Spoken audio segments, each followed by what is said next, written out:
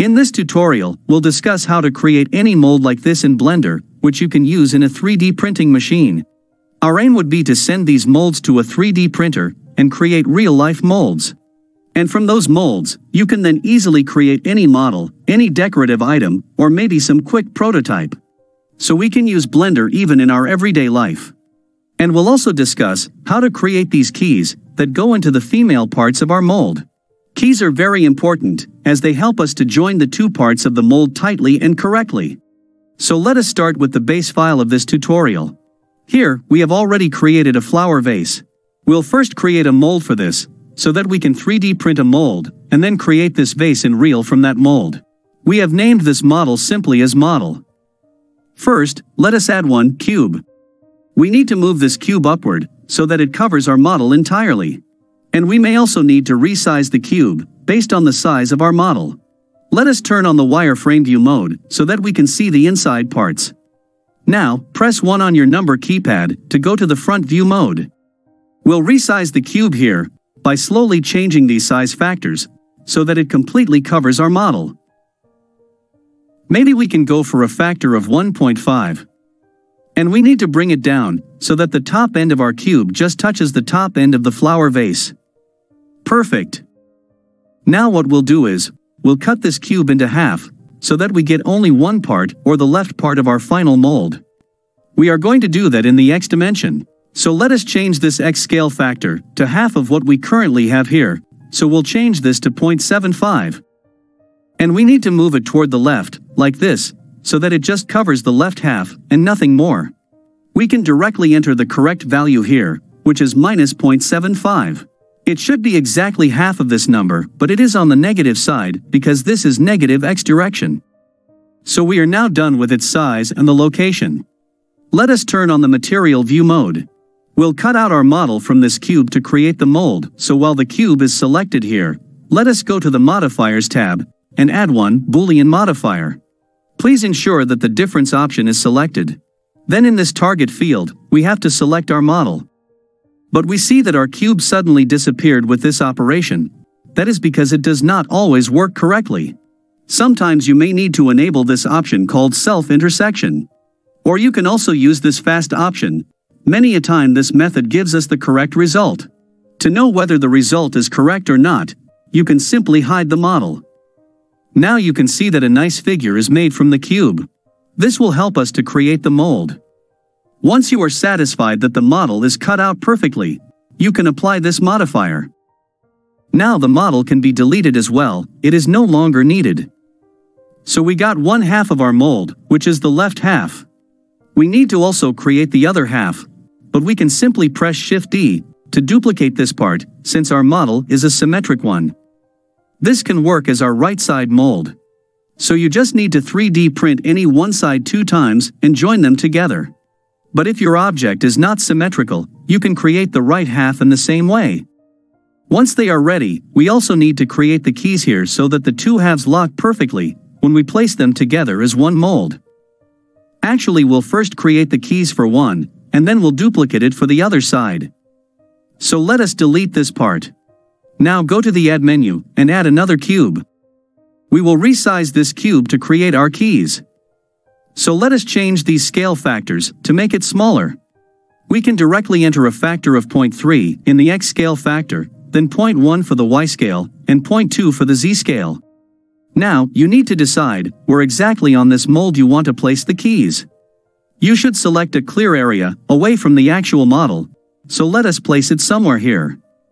We'll create the female part or the lock on this side, and then we'll use this same thing on the other side to create the male part, or the key for our lock. But this key lock combination can actually fail in reality. It will work better if we first add some bevel and some taper to this. So go to the Modifiers tab and add a simple deform modifier. Switch over to the taper option so that we get a taper like this. But we will use a lower value, maybe 0.1. That should be sufficient for our purpose.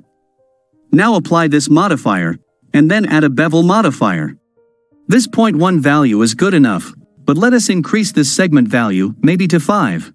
Then apply this modifier as well. So we got some roundness added to all the edges of our key, and it is also slightly tapered. This will be proved very helpful when you try to actually insert the key into its hole in order to fit the two parts together. We have to now place this key perfectly. We need to ensure that on this side, the key has exactly 50% overlap inside our mold. So, let us directly modify its location value to 0. However, the other fields, the Y and Z locations, do not matter much. You can use them to position the key as you wish. Let us use a whole number, like 2 for its Z location. And let us enter -1.15 here. Now, it will be a better design, and a more useful design, if we add another set of lock and key on the lower side of our mold. So press Shift-D on your keyboard to create a duplicate copy of this key and move it down right here. We need to ensure that the X location is 0. And the Y location has the same value as that of the other one. Only the Z location will be something different, like 0. So we have the set of 2 keys here. Now we'll cut the holes from them for the female parts, and then we'll add the same keys on this side for the male parts. So select the cube or the mold. Then go to the Modifiers tab and add one Boolean modifier.